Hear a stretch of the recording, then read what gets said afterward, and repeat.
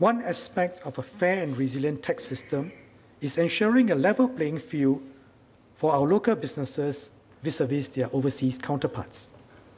This is especially relevant as e-commerce for sales of goods and services is growing.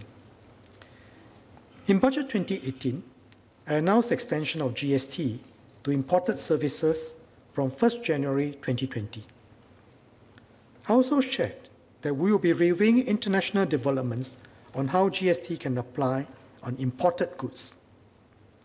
Today, lower value goods imported via air or post are not subject to GST to facilitate clearance at the border. In contrast, GST is paid on such goods purchased in Singapore. Several jurisdictions, including Australia, New Zealand, and the European Union, have implemented or announced plans to implement the equivalent of GST on such goods. I will hence extend GST to imported low-value goods with effect from 1st January 2023.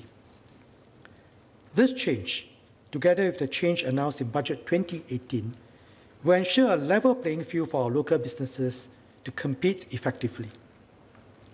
Overseas suppliers of goods and services will be subject to the same GST treatment as local suppliers. IRIS will continue to work with the industry to ensure smooth implementation for the change.